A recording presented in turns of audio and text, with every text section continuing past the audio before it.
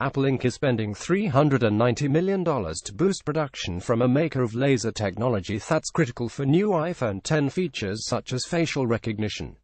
Apple, whose products can stretch the manufacturing capabilities of suppliers, will invest the money in Finisar Corp. From a $1 billion manufacturing fund announced earlier this year with the aim of creating more American jobs. Finisar will use the funds to reopen a plant in Sherman, Texas, that will employ 500 people. Finisar's shares surged as much as 32%, the biggest intraday gain since 2009. Apple stock rose less than 1%. The design process at Apple balances creating groundbreaking technology against the manufacturing challenge of finding suppliers who can provide the number of components needed to put new features inside hundreds of millions of handsets. Many of Apple's new facial recognition features, including one in which emojis mimic a person's facial expressions, require lasers that track tiny movements.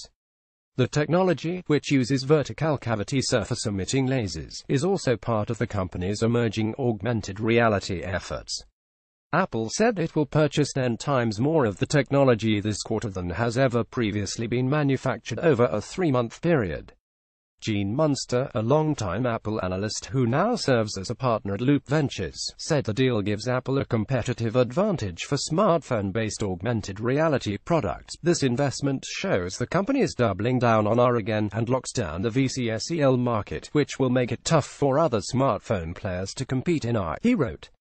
The deal also suggests Apple will include these sensors in additional products. The iPhone X is currently the only Apple product with a facial recognition sensor. Apple is working on a new iPad with a feature for next year, Bloomberg News has reported.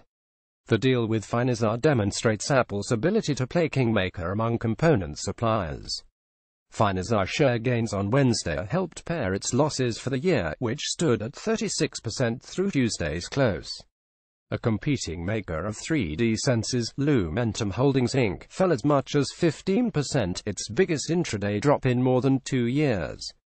While this investment will likely come across as bad for Lumentum, we do not believe Lumentum's relationship with the company has necessarily been affected, Munster said. Given the limited supply of VCSEL arrays worldwide, as well as the limited manufacturing capacity of Finisar and Lumentum, we believe Apple will need multiple suppliers in order to meet the demand targets. Founded in 1988 and with 14,000 employees, Finisar has primarily made components used in networking and the Internet, including voice and video communications, storage and television. Its other customers include Cisco Systems Inc., Hewlett-Packard Enterprise Co., and Huawei Technologies Co. With much of the manufacturing and assembly for its products done in China, Apple has faced criticism from U.S.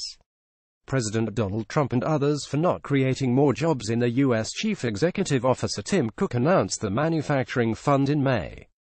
Corning Inc., the maker of glass for iPhone and iPad screens, earlier received $200 million for glass processing, with assistance by Mark Gurman.